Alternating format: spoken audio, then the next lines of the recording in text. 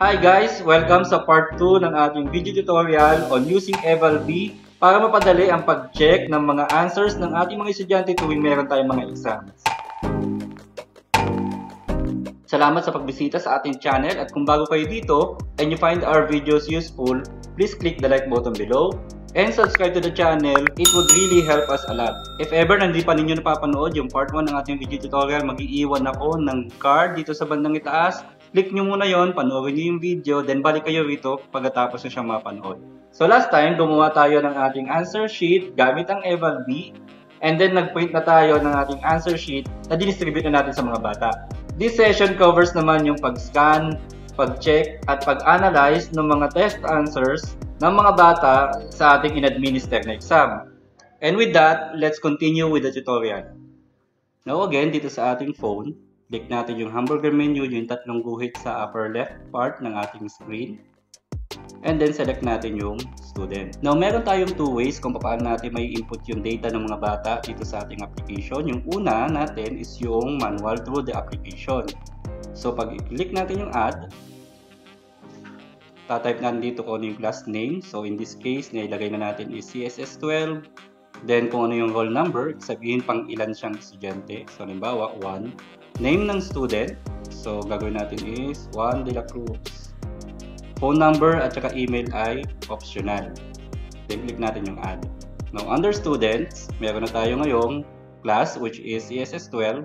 And then, yung student under ng CSS12, number 1 doon is si Juan de la Cruz.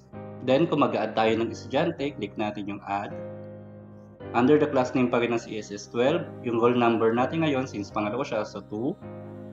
Name natin is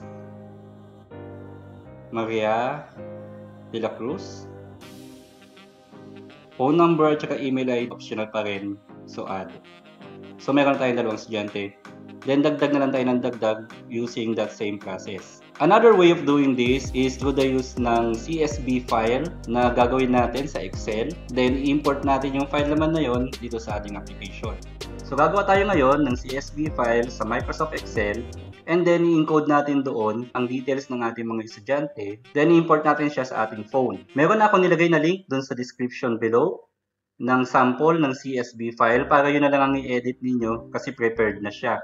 So, pag na-download na ninyo yung CSV file, which is this one, open lang natin siya sa ating Microsoft Excel. Now, once na na-open na natin yung ating Excel file, meron tayong 5 columns. So, yung una is roll number. Roll number yung number na in-assign natin sa ating student. Yung name ng ating student. Then, yung class kung saan siya nabibilang. Email ID and phone number, as I said earlier, is optional. So, maglagay tayo ngayon ng entry. Roll number, 1. Name natin, halimbawa ay si Juan de la Cruz. Sa class, kabilang siya sa CSS12. And then, leave natin yung email and phone number as blank. Now, fast forward tayo kasi magdadagdag tayo ng mga students.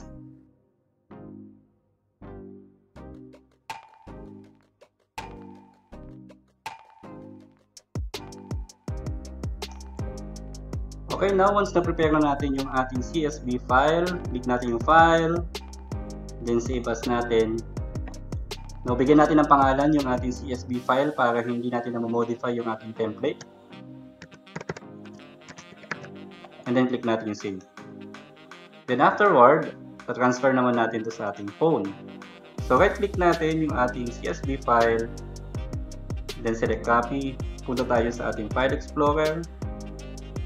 Select natin yung ating phone. Then, internal storage. And then, paste natin dito. Now, back sa ating phone, punta tayo doon sa ating hamburger menu. Then, select natin yung students. Then, click natin yung import. Import students from CSV file, then import file. Select natin yung ating internal storage sa ating phone. And then, i-select natin yung CSV file na sinave natin kanina. Then, import successful. Students added 5, invalid students is 0. And that's how you add yung ating mga students sa ating class. Also, make sure na alam ng mga bata kung ano yung roll number nila. Dahil yun ang gagamitin ng ating application para ma-distinguish kung kaninong test paper yung ini-scan niya. So sa pagsagot ng ating mga students sa ating exam, isulat mo din kanilang name, then kung anong exam, then kung kailan kinuha yung test. Then isusulat ng bata kung ibinigay nating roll number sa kanila. So in this case, si Juan de la Cruz ay number 1 sa ating roll. So isusulat niya dito is 0 and then 1. Then isi-shade niya kung ano yung circle na corresponding dun sa number niya. Make sure to remind your students na completely shade yung buong circle. And then afterwards, pwede na sila mag-proceed sa pagsagot sa questionnaire.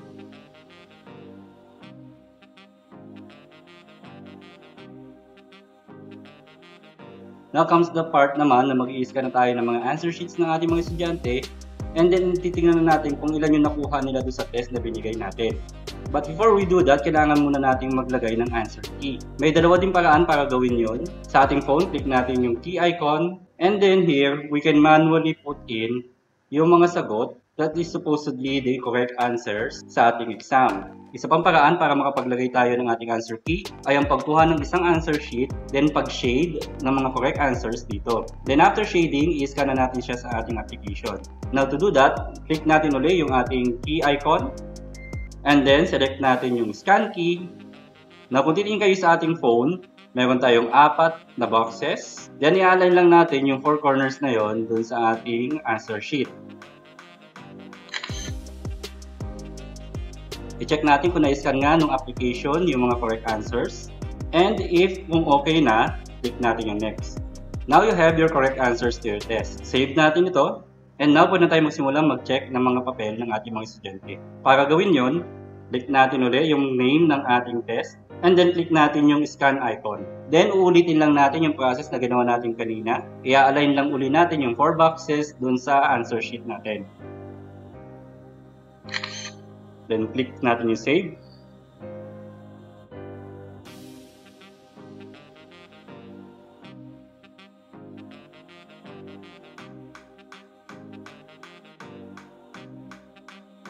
And then click save. And now para makita natin yung scores na nakuha natin mga estudyante, balik lang tayo sa menu. And from here, nakikita natin sa unang column yung roll number, second column is yung ranking, third column makikita natin ngayon yung correct answers, yun yung meron check mark, then yung X mark, yun yung wrong answers. And now to check individually, click natin yung name ng ating estudyante, then makikita natin dito kung ano yung question number, ano yung in-input nilang answer, at kung ano yung correct answer. And sa marks, kung tumama sila or hindi sa question na yun. Now going back, ang EvalBee din ay may mga iba't ibang tools for analysis ng ating test. So click natin yung analysis. Now dito meron tayong dalawang columns. Sa unang column is yung option response. Dito nakikita natin kung ilan yung mga estudyante na sumagot sa bawat choice doon sa ating questions. So for example, dito sa ating question number 1, dalawang estudyante na sumagot ng A, and then dalawang estudyante na sumagot ng B, at isang estudyante ang nakasagot ng D. Walang sumagot ng letter C. Second column natin is yung answer responses. Dito naman nakikita natin kung ilan yung nakatama at ilan yung nakamali sa bawat test question ng ating exam. So for example, sa question number 1, dalawa ang estudyante tumama at 3 estudyante ang may mali. And that's our tutorial on EvalBee. Sana nakatulong sa inyo ang video na to, and thank you for watching the 2-part series. And please share what you've learned today to your fellow teachers. And as always, if you like this video, please click the like button below and subscribe to our channel for you to see more videos like this. And I'll see you in the next one.